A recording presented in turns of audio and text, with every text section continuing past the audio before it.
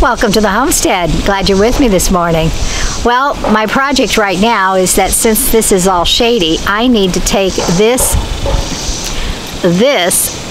pipe and dig a trench over to the fence. You see, when the water company put the pipe in, they put it in about 10 feet off that fence line, which the fence line is about 5 feet off our property line. And as we re-fence, we're going to put the fence actually on the property line, which puts that pipe about 15 feet from the property line, which is in the right line of where we want to park the car, you know, our driveway. Over here was going to be the garage and for the cars instead of just parking them out. We kind of decided that maybe that may or may not work, so maybe over more this way because these trees keep breaking branches. But nevertheless, that pipe, this pipe right here has got to move. So I'm going to dig a trench and hopefully I'll be able to do it. Hopefully the ground's not too hard. If the ground's too hard, the faucet is right there and I can easily just turn on the faucet and flood this area right here so that it might be easier to dig. And that's the hope anyway. And it sure doesn't hurt to try because I want that box over there.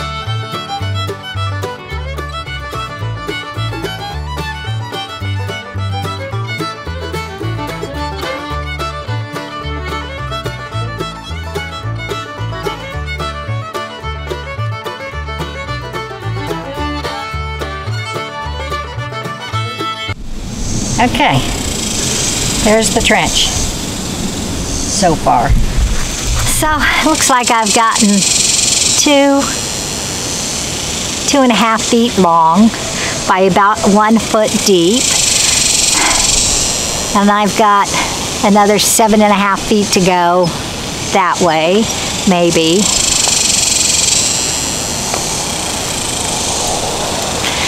Maybe 8 feet, maybe longer, I don't know. And I think the plumbing is like 2 feet down, so I need to keep going. But a good start. The ground is super hard the first 4 inches at least. Once you break through that, boom, it's a little gummy, but it is smooth. It's much softer and the shovel sinks down pretty good. So now since I got a good start, I can go at it from the soft part, the underneath part, instead of trying to go from the top part and break through the hard stuff. So that's my plan. But first I'm going to go get a drink of water and then we'll come back and we'll finish digging a trench. Hi, welcome back to the homestead. Well, if you remember, the last thing I did was finish the framework on for the floor joists. Before I did that though, I did the leveling on the bricks, the piers, put the 4x4s down, reassured it was level, built the floor joists, put them on top of the 4x4s, nailed them together, ratcheted them so that they were square, and secured them to the 4x4s. Today though, we need to put the sheeting, the floor sheeting on. Alright, it's time to start laying that sheeting down. I got the correct nails in the air gun. Got to get the sheeting out of the trailer and just flop it on there. And first thing you do though is on the outside edge, you flush up the bottom so that it's flush on the corner and flush across the bottom. You sink 2 nails in. And then you go to the top and you move it until it's nice and flush along the side. That'll help square up anything that's not quite square.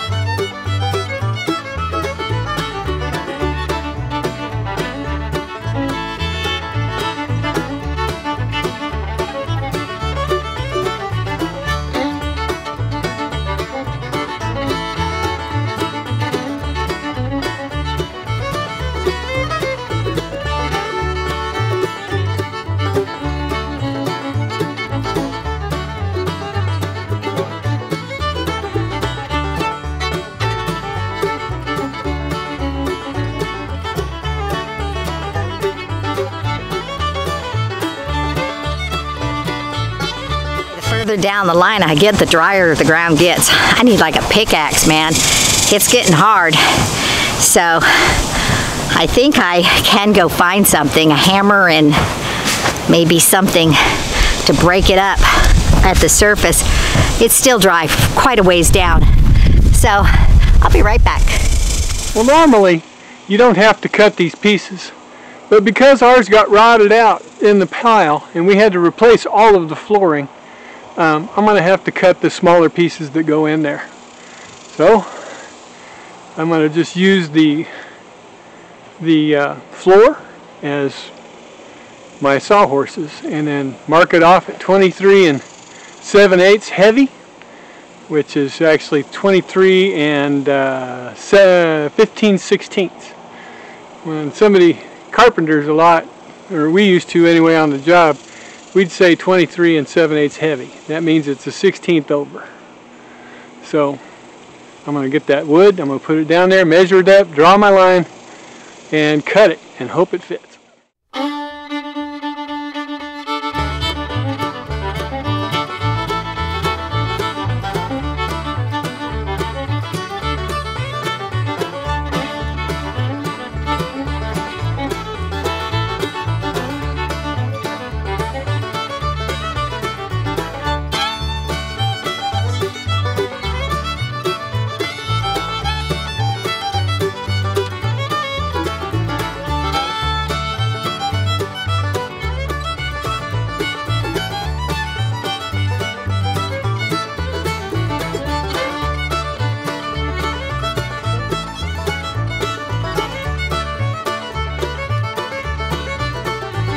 I got this big, tall, heavy rod. I'm gonna see if I can break it up with it.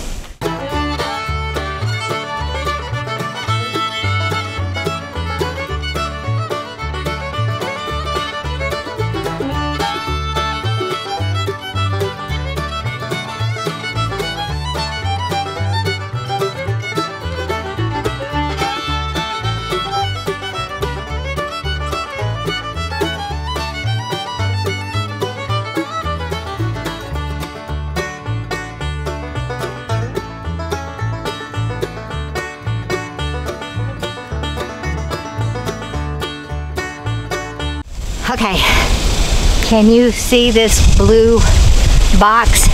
It stands about yay much above the ground. I want to lower that box. Now there's no reason for me to keep going with that trench into the hard dirt that's that way, because that blue box is right there. So at least if it's lined up with the blue box, that's one thing. So I do want to lower that box. I don't know if I can, but the box is too high. So let's see if we can lower it.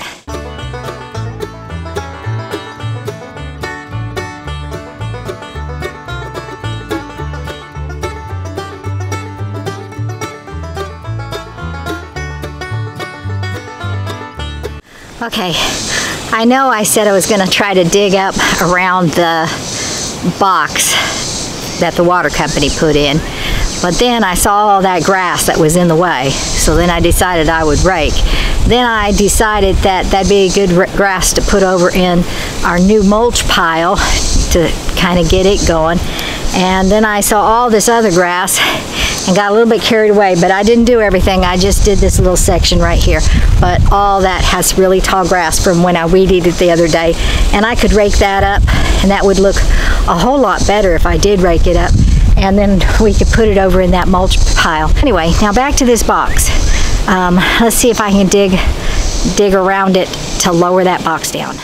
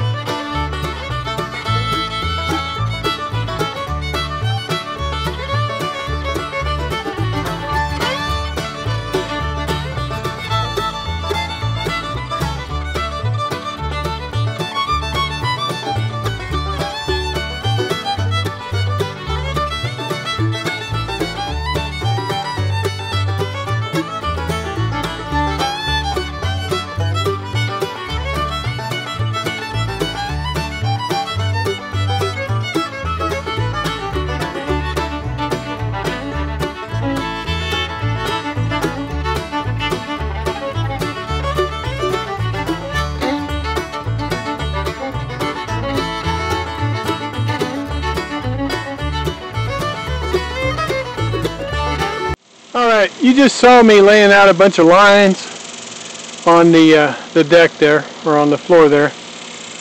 I did that so that when I nail, I know I hit the studs underneath and I won't miss them. It's just easier to take the time now to just draw them out.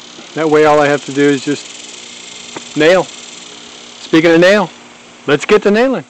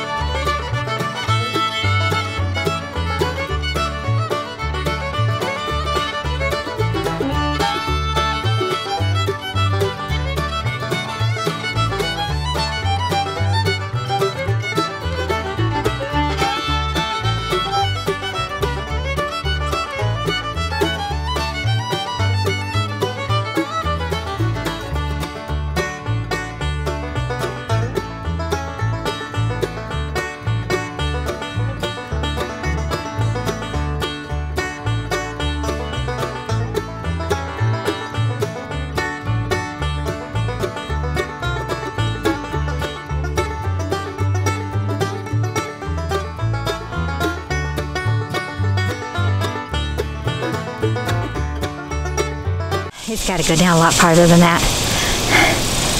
I barely got it down further than it was.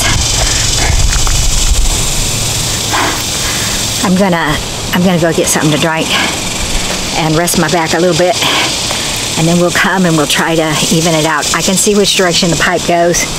I have quite a bit more. The pipe goes below. I'm not at the pipe level, I should say, which means I shouldn't puncture a pipe trying to dig this up.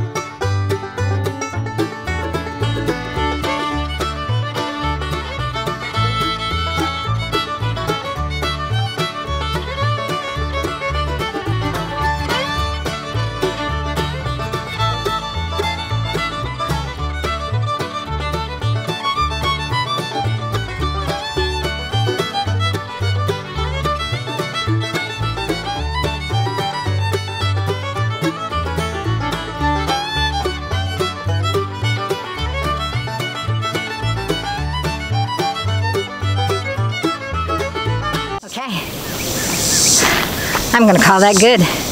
I'm going to put away all the tools and go eat some dinner. Thanks for watching. You be sure to like, share, press the notification bell, and subscribe. And join us next time on the homestead. God bless y'all. Bye-bye now.